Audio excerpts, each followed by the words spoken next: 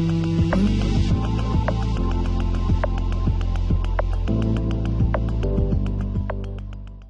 there, I'm Cher Pendarvis, author of the Painter Wow books and the Artist Tablet books.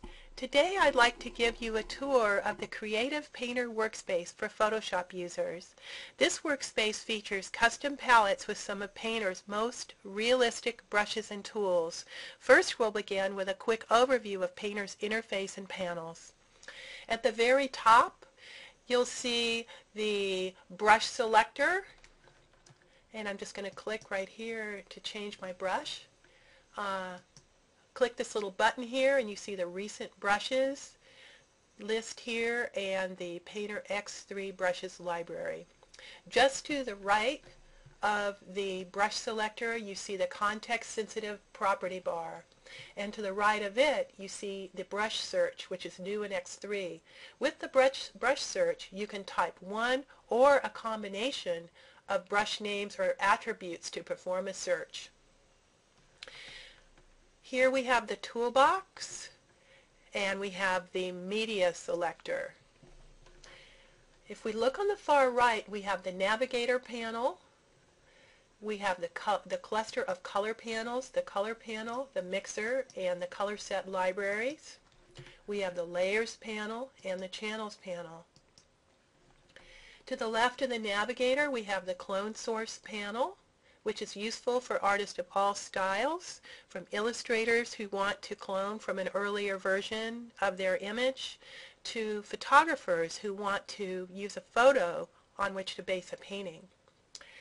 Directly below the clone source panel we have the collection of photo painting panels, the underpainting panel, auto painting panel, and restoration panel. To the left of the clone source panel we have the reference image panel. You can open an image to look out for reference, you can sample color from it, you can zoom in, and you could also pan around the image with the grabber hand. And this is one of my favorite features in X3, as is the brush search.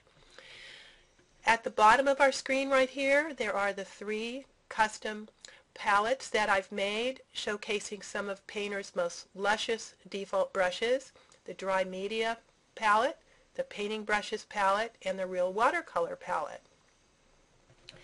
I want to say a few words about this painting. Long Period Wave. It was created with some of the painting brushes that are in the palette right here: the Real Oil Short, Real Round, Real Fan Short, Dry Bristle, and Round Blender Bristle. Now I'd like to try out some of the brushes, so we're going to click right here on this blank document. Accidentally created a watercolor layer. I'm going to get rid of it. Here we go.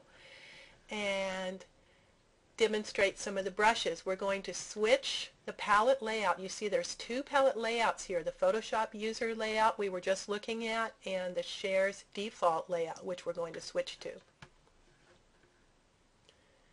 This one gives us more screen real estate, and it's more of the palette layout that I use for my daily work in Corel Painter. First we're going to try out the square grainy pastel. See the beautiful paper grain that it picks up. The chunky oil pastel, which is a little bit softer. Then we're going to try one of my very favorites, the Real 6B soft pencil. Now if I hold my stylus upright I can make a very thin little line, and if I hold my stylus on the side I can shade just like with a traditional pencil. And then the flat grainy stump, which allows us to blend. Directly below we have the painting brushes, some of my favorites: the Real Oil Short, the Real Fan Short, Real Clumpy Broad, and then the Round Blender Bristle, which allows us to blend paint. Directly below is the Real Watercolor palette. Now when I click on the screen on my canvas, a watercolor layer is automatically generated.